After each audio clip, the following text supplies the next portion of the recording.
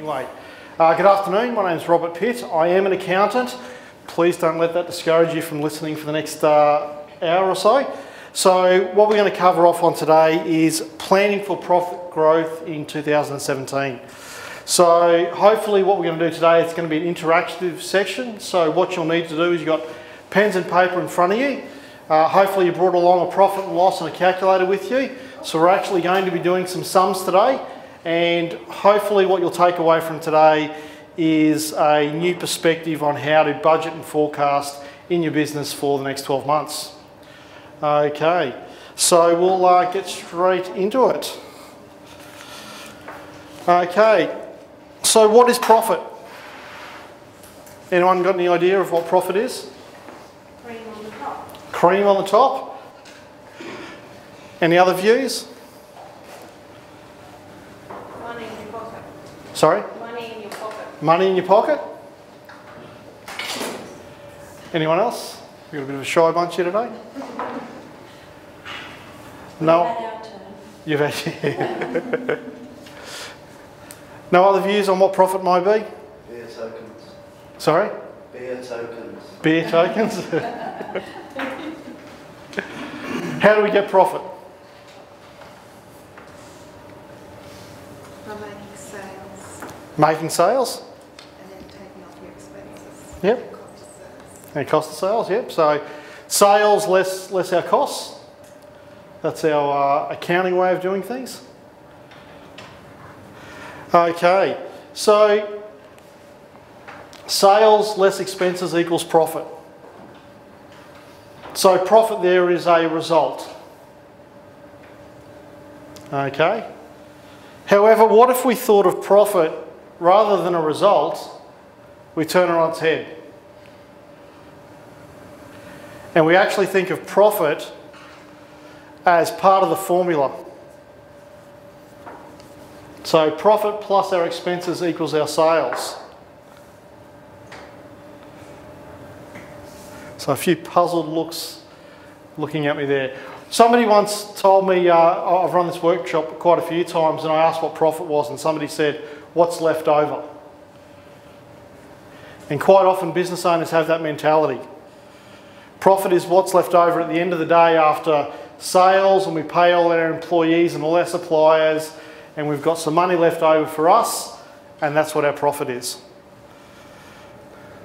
So what we're going to cover this afternoon is, let's actually think of profit as a target, something to actually aim for.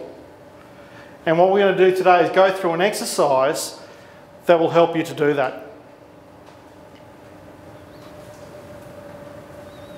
Any questions on that? A few puzzled people, so hopefully we'll make you look a little less puzzled as we go through. Okay, so who's done a budget before? Yep, so how did you do your budget? Work out your sales, one column, costs, fixed costs. Yep, so where was your starting point for that? So did you start with a blank piece of paper and write down the numbers? Yeah, basically a spreadsheet, and worked out what my objective was for each day and Yep. sales would be. Okay. So did you, before you started writing down those numbers, did you look at anything else, say last year's figures, to give you a guide as to? Yeah, basically use your experience and Yep. previous results. You might even look at examples of other businesses that are the same business. Okay, excellent. Who else has done a budget before as well? Yep, so how'd you go about doing yours? Same thing, just use previous year's data. Yep. Okay, uplifted by a little bit for sales and trimmed some costs where we thought we could, and then we got the profit at the end of the day. So typically what I find is that when we budget this way, we lock ourselves into a cycle. And we're only ever going to get marginal increases to profitability or marginal increases to the growth of the business. So I think that there's a better way to actually go about the budgeting process.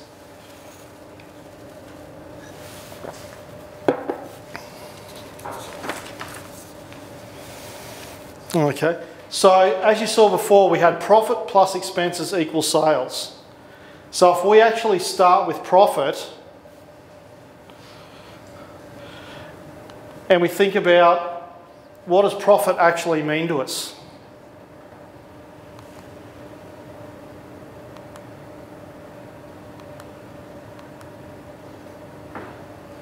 Because of profit, it makes these things possible. And it's different for everyone. I was just going to say that because it's not everyone who looks at an amazing holiday. Making profit could be investing in better machinery for your business. Yeah. Or something like that. Could be reinvesting in machinery, it could be donating to charity, it could be buying a farm to retire on, it could be whatever it is for you. But actually generating a profit that achieves your personal goals. So rather than accepting a figure, maybe what we need to do is come up with the figure that we need to make these things possible and then work backwards from there. Does that make sense? Nope. Okay. So we're going to start with profit. So we're actually going to work out what profit do we want or need in our business to achieve what we want to achieve.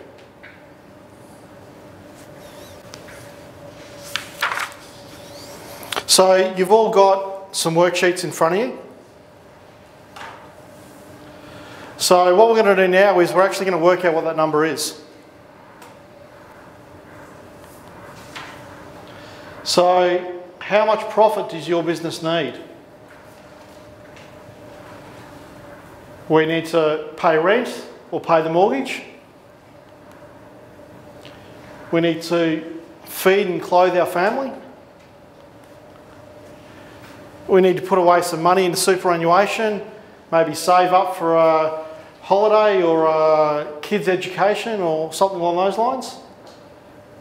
Take some holidays, and we of course need to pay some tax as well.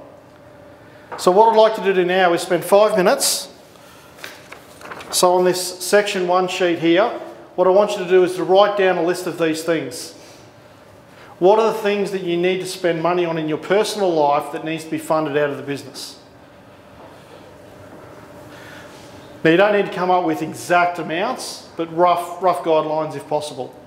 So just jot down a few things, put some numbers beside them, and we'll start to add them up. Yearly, weekly, monthly? Yearly. So put down yearly figures. If you want to put down weekly or monthly, then times them by 52 or 12 to get to a yearly figure. Okay, so what we've gone through there is added up all of the things that would make up what we want our profit to represent. All the things that we need to spend or save for or do in our personal lives, and that's the figure of profit that we need. But so we've got our total there, but that's not the end of it. Taxman takes his cut as well. So obviously everybody's circumstances are different. So what we'll do is we'll stick in there, if you look at the tax app, let's put in 30%. It's a good rough guide as an average rate of tax across most people's taxable incomes.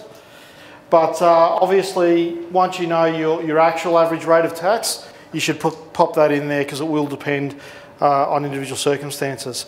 But let's put tax at 30%. So what we need to do is you need to divide the total you've got there by 0.7, and that will give you your pre-tax profit at the bottom. And then the difference between those two is your tax.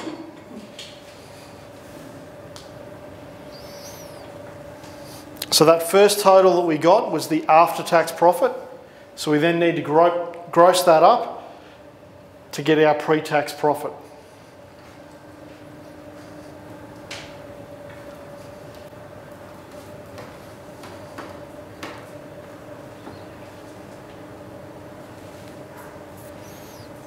So has everyone been able to get that? Say that again, Mark. Yep, so our total there, so the total of all your expenses will add up to a figure. We're going to do tax at 30%.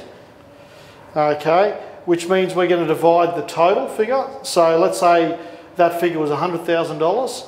Let's divide that $100,000 by 0.7. And then the result of that will give you your pre-tax profit.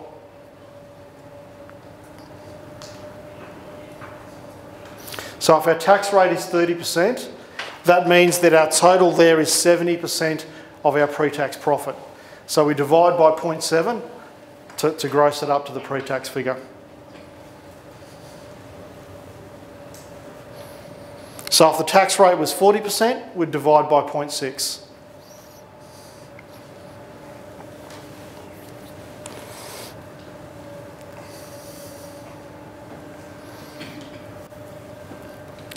Okay, so has everyone got a pre-tax profit figure? Yep, see some nods there. A couple of people still using their calculator. I didn't bring mine, I have to use it on the old-fashioned way.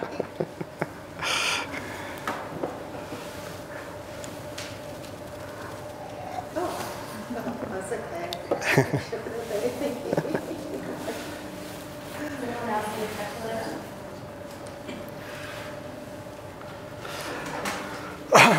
Okay, so what we've worked out is we've worked out what we'd like our profit to be. We've grossed that up for tax. So we've then worked out what our pre-tax profit needs to be. Okay, so the next step then is adding our expenses.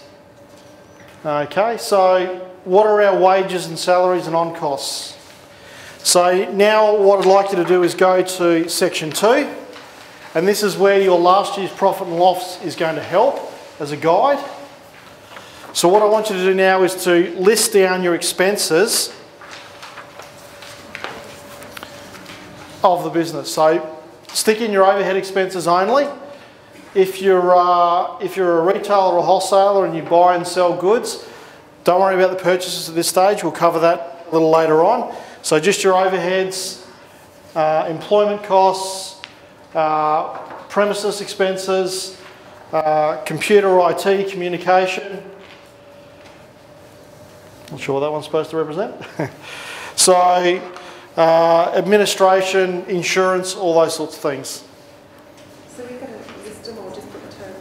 Yep, so you can list them individually there if you want to, if they're going to change, but if you don't think they're going to change too much from last year, you can just use the total from last year. And then maybe add a few variances that you might have.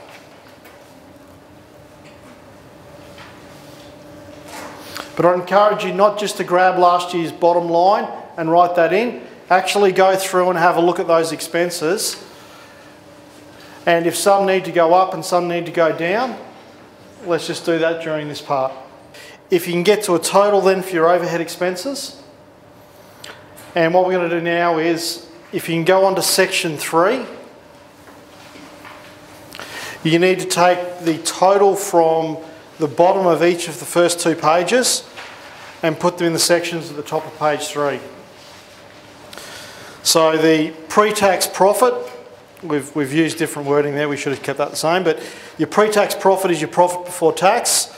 So that figure at the bottom of page 1 needs to go at the top of page 3. And then the second number there is the figure from the bottom of page 2.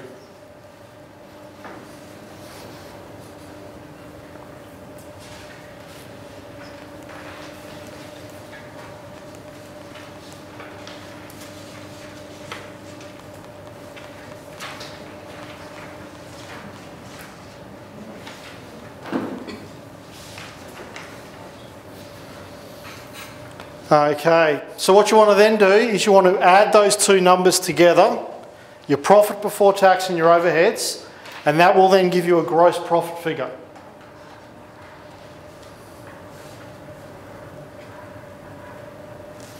So we're taking the pre-tax profit or profit before tax from page 1, entering in the first label. We're then taking our overhead expenses, which are on page 2, putting that in the second label there, and they're adding those 2 numbers together, and that will equal our gross profit.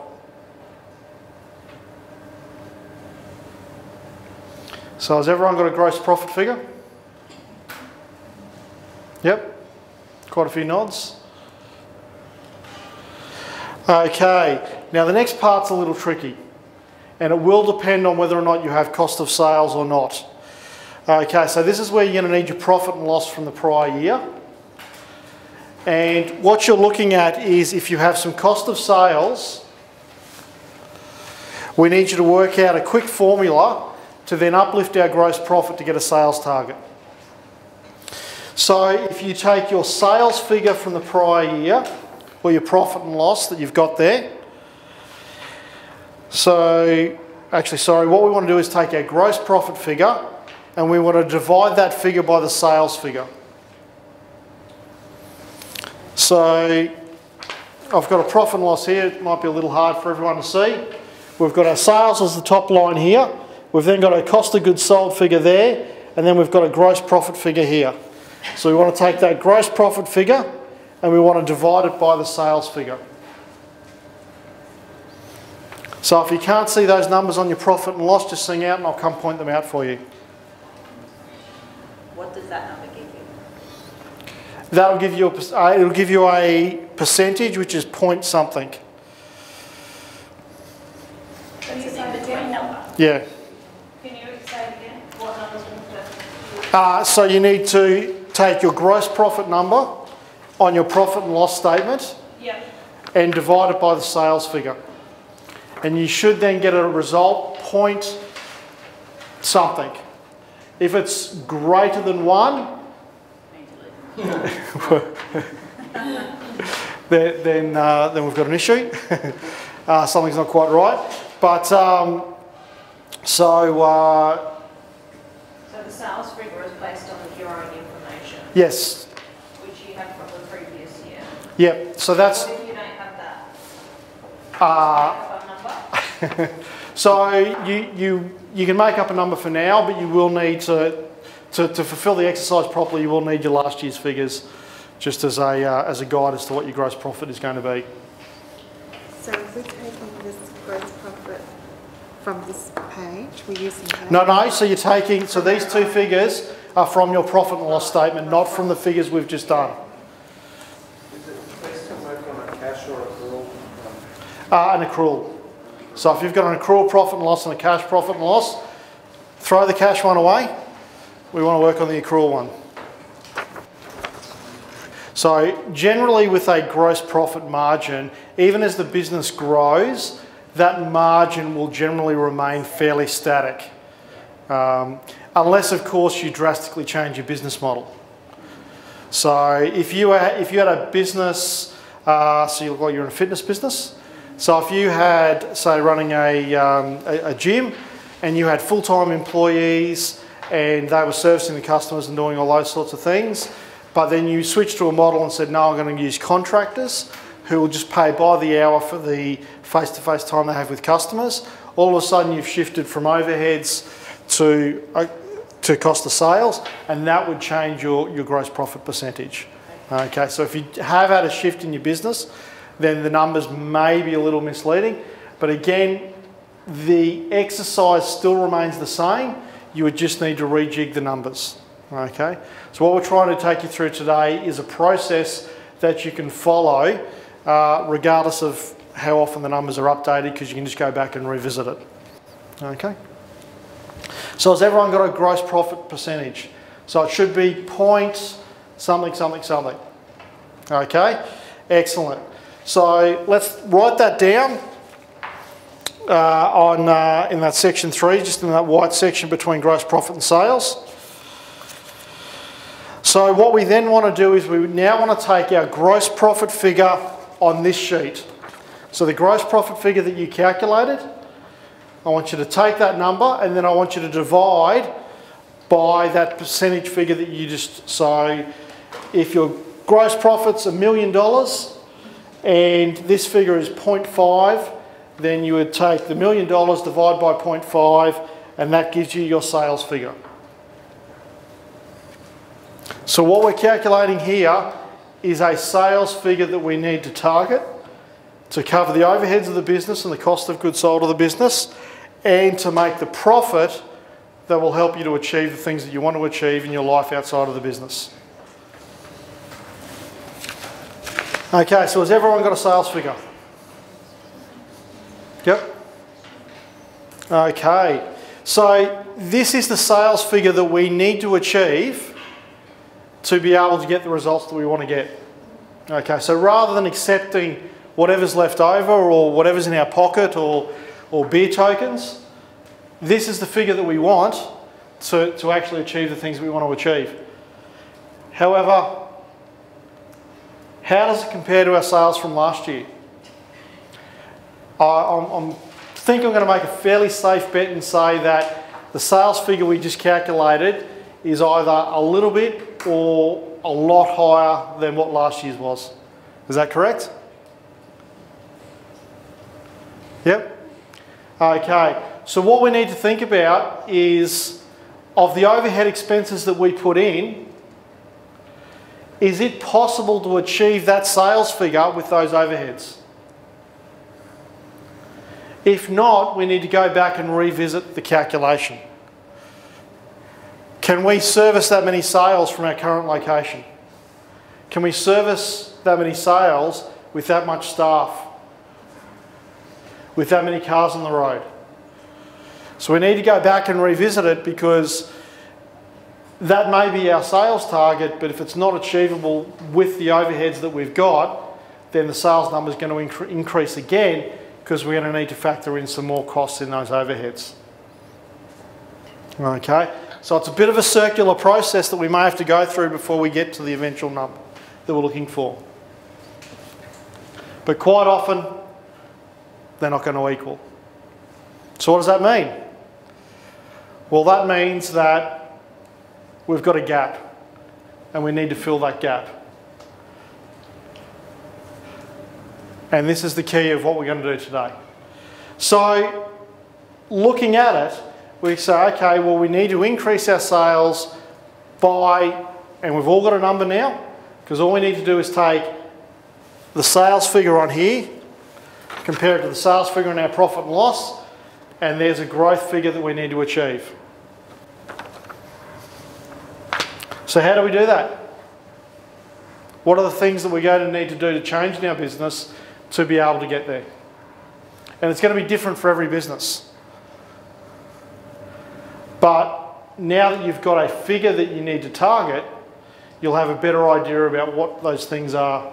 If you've got a big gap, then increasing your prices by 5% is not going to get you there. If you've got a little gap, then maybe something as simple as that might do. But we've got it quantified as to what we need to achieve.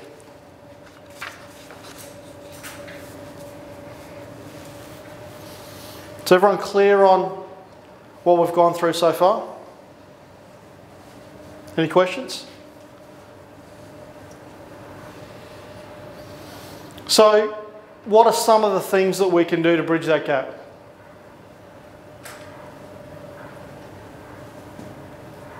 Increased turnover. Increased turnover. So how do we do that? What are some of the ideas? Let's just throw them out there. Advertise. Advertise. So what are we advertising for? New customers? Yep. So we can get new customers through the door.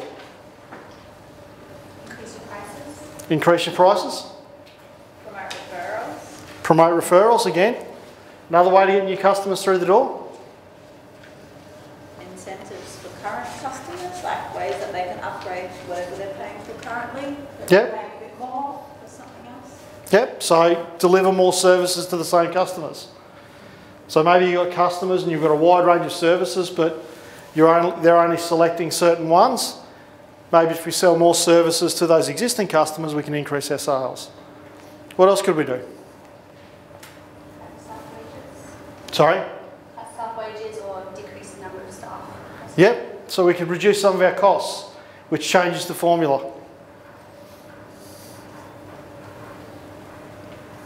What else could we do? Well, look for other income streams that might be outside of your Yep. So new products or services. So you've got an existing client base there, you can potentially sell different items to them or services to them. So there are lots of ideas out there as to what you can do in relation to lifting it up. But the key thing is You've got a target in mind, so you know what you need to achieve. It's then going about and actually getting it done.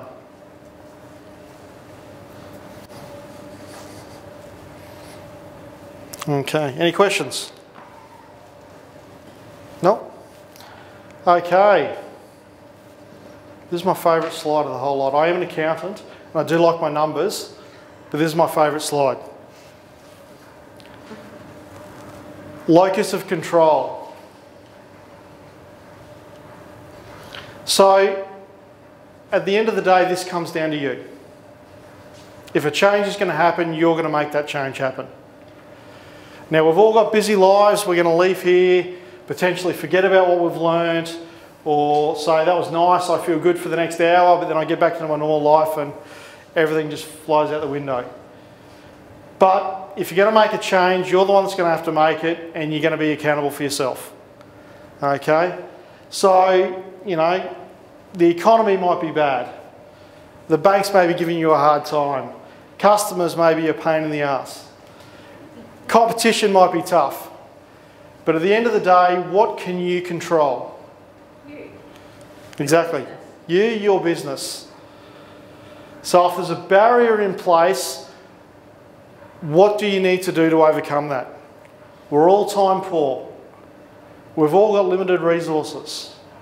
But what are we going to do to overcome those things to make this happen?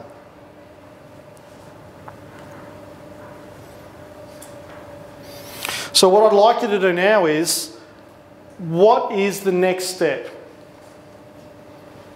So you've listened to me talk, I've taken you through a process, and we've come up with a number, a scary number for some. What is your first step? What are you going to do when you leave here that will help you to move towards that sales goal? So what I'd like you to do now is to have a think about that, and I'd like you to write it down. What is your next step?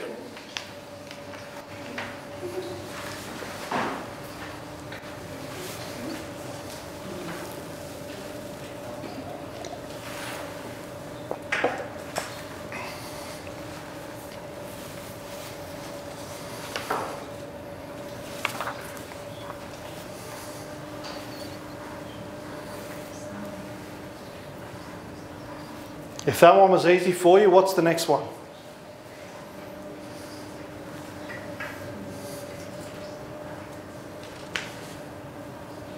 And this has got to be an action. This has got to be something that you're actually going to do.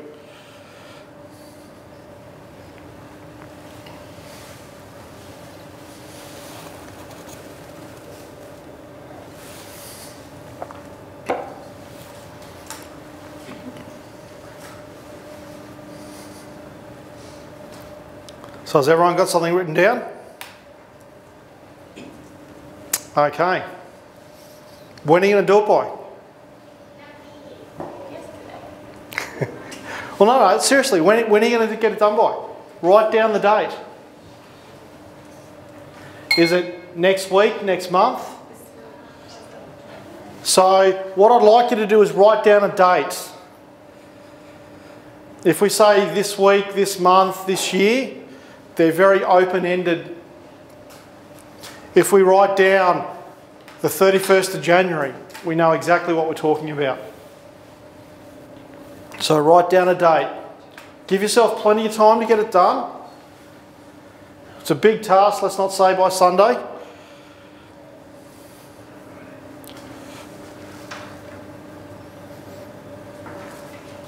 So has everyone got it written down and everyone got a date? So how can we hold ourselves accountable to that action and that date? What can we do? Stick it on the fridge. What else can we do? Set reminders in the telephone. Set reminders. What else? On the whiteboard. On the whiteboard. Discuss it at staff meetings. Yep. So let other people know.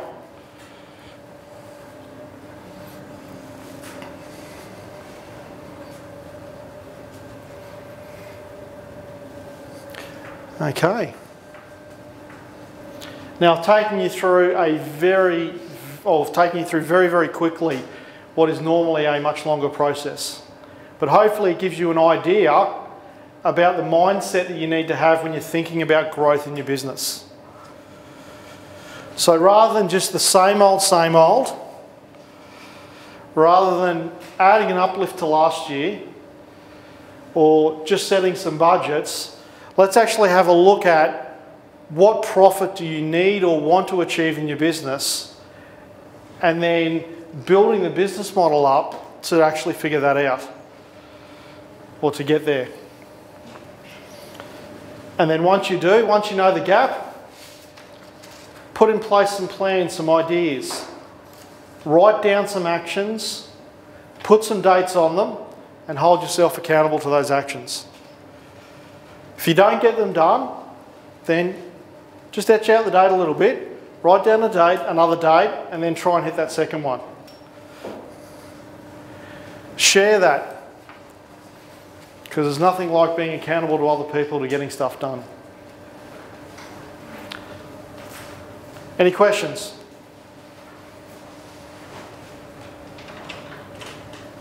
No? Well, I'm going to hang around for a few minutes afterwards. Thank you for coming along today and listening to me prattle on for the last hour. The legal stuff, this is not specific advice, it's general information only, etc, etc, etc. If you have any questions, you'll be too shy to sort of sing out, come up and see me afterwards. And as I said, thank you for coming along.